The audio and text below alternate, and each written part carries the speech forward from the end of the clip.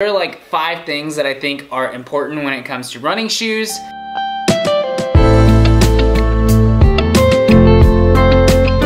Weight, fit, comfort, ride, and price. I'll talk a little bit more about each of those things in general after the run, but for now, those are the things that I'm going to grade this shoe on. After the run is done, I'll talk about what I'm going to use this shoe for.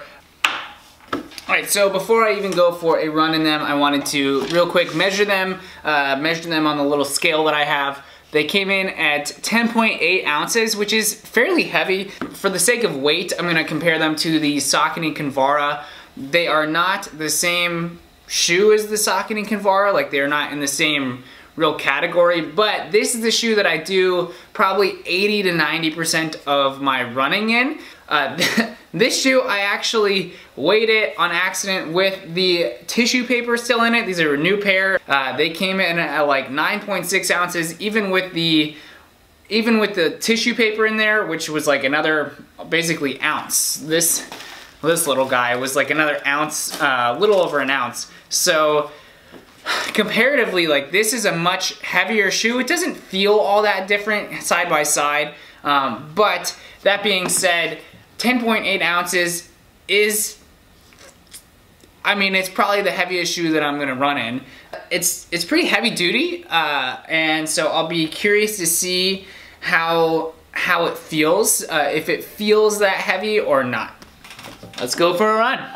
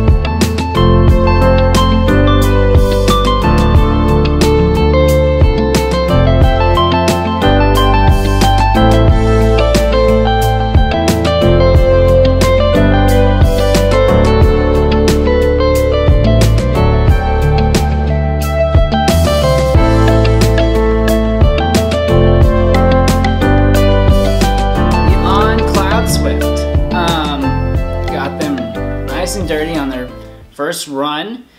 So we're just gonna break it down, and I'm just gonna grade it like ABC system, make it nice and simple. So first of all, the weight. This is going to be the main issue that I have with these shoes, really the only issue that I have with these shoes.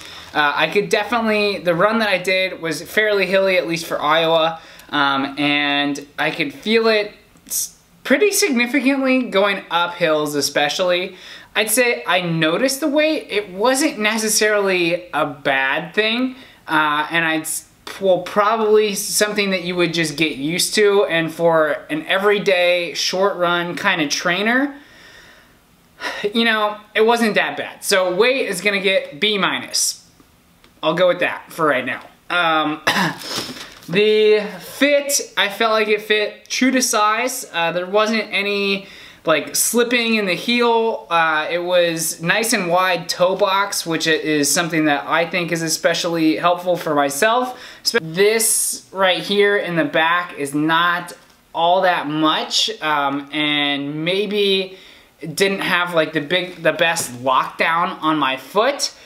That being said, for a super easy run that's not through trails, that's not that big of a deal. So I felt like it fit really nice, and would definitely wear it around. Like, there wasn't anything that I felt like fit too snugly or too loose or anything like that. So so for the fit, I'm gonna give it a solid like B+.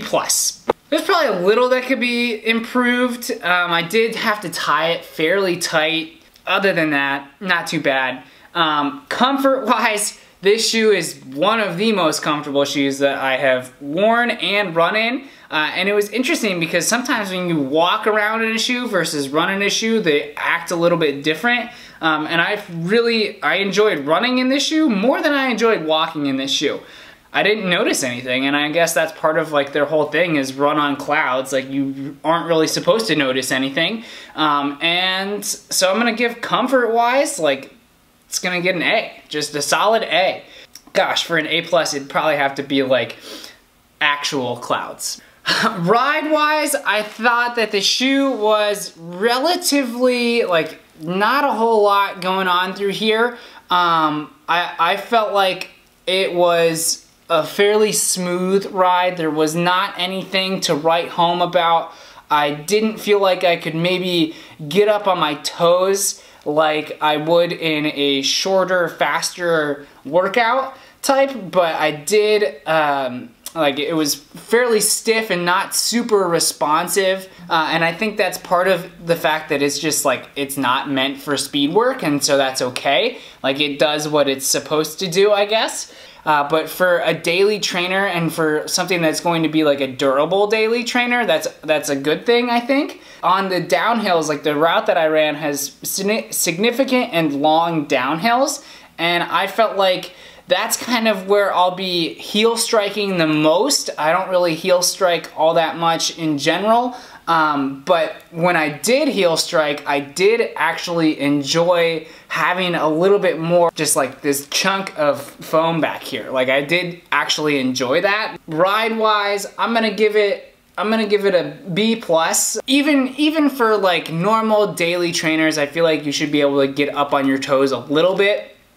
And I don't think I would have been able to do that in these shoes. Oh, and then the price, that's probably the biggest concern other than the weight, is that these were $149.99. For being something that you can't use for more than probably your recovery easy runs, if you're going to go, you know, do hard workouts and stuff like that, speed, threshold, that, etc. I'm gonna give it a B- on the price as well. Like you could probably...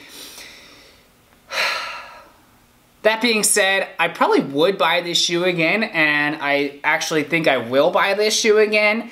What I'm going to use this shoe for, I think once I get it cleaned up, I'm going to use it primarily for basically the run that I just did, where it's a nice short, nothing more than really 30 minutes, nice short 30-minute run, feeling good, and then kind of immediately going into gym work after that. Being able to wear these shoes for gym work, I think, will be a good thing.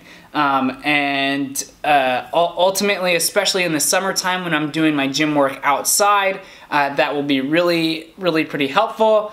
Plus, they're probably these shoes that I will wear at cross-country meets in the future. I haven't really like had the best success with shoes that I wear at meets maybe, and because I'm going from running around to standing around for long periods of time, I want to be comfortable yet be able to at least jog from place to place. So I think in a different colorway, these will probably be the shoes that I wear at cross-country meets in the future.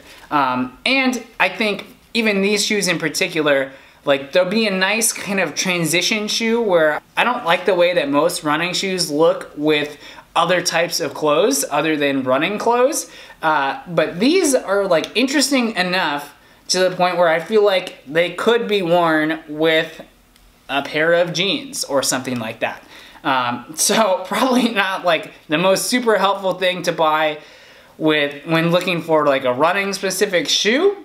Although I think the aesthetic or whatever is important, right? Like people don't just buy things because they're super, super practical. They buy them because sometimes they look nice. Overall, I give these shoes like an A-. They're not the most amazing, incredible shoes that I've had. They have some drawbacks, but overall, a solid purchase and something that I will wear in the future and get a lot of use out of them. Like, I'm excited. These are really cool shoes, and yeah, I would then hope to, at some point, get a pair of the Cloud Flows or some other type of Cloud shoe that is built for a little bit more speed work. A little bit lighter, a little bit faster, a little bit more snappy, and then hopefully, you know, I would like to try those because I really enjoyed these, and if we could fix some of those drawbacks then with just a different shoe, then I think I'd really enjoy those too. So, that'll be maybe in the future, but for now, yeah, I'm gonna leave it there and go hit some gym work.